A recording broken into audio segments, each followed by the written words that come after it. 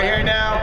Do this interview as part of Inside Track TV, www.insidetracknews.com. Check this out. So we're here with the driver, the number 34 Superstock here at Sunset. 12 years of age, Rookie of the Year contender, the youngest driver in Superstock history, Cayden Lapcevich. And Cayden, you've been in this hot rod for a little over half of the season now.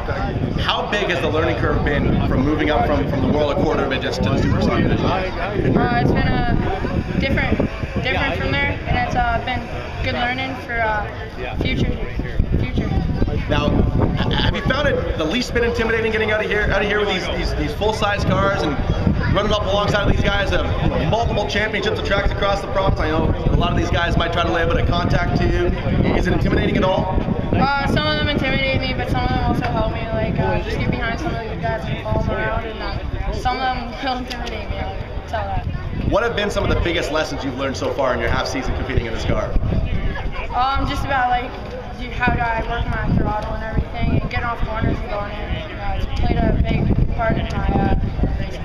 Now this car seems to have really come alive the last couple of weeks. A huge improvement for the Tim Hortons team. Is that car setup or driver setup? Oh, it's a bit of both here. You know, we've done a lot of work to this car, and it's getting a lot better. I know that you guys have assembled a wide array of crew members and driver coaches to sort of help you out and bring you up to speed. Who's made the biggest difference for you so far? Well, my dad, Jeff Walton, Tom Walters, they've been helping me a lot, and those three have probably been the biggest ones to help me. So. Is there one maybe important piece of advice that you can pick out from everything that you've been given, all the things that have been sort of crammed into your head in your very short time competing here? What's been the most pertinent piece of advice someone's given you to how to get up to speed in this Superstock class? Getting off the corners.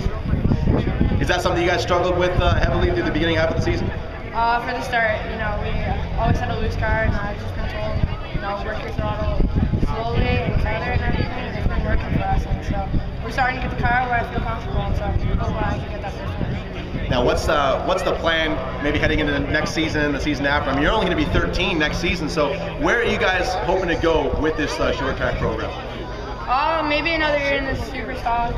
My dad's kind of thinking late model, but I'm not so sure about that. Why don't you go ahead and thanks to people for me?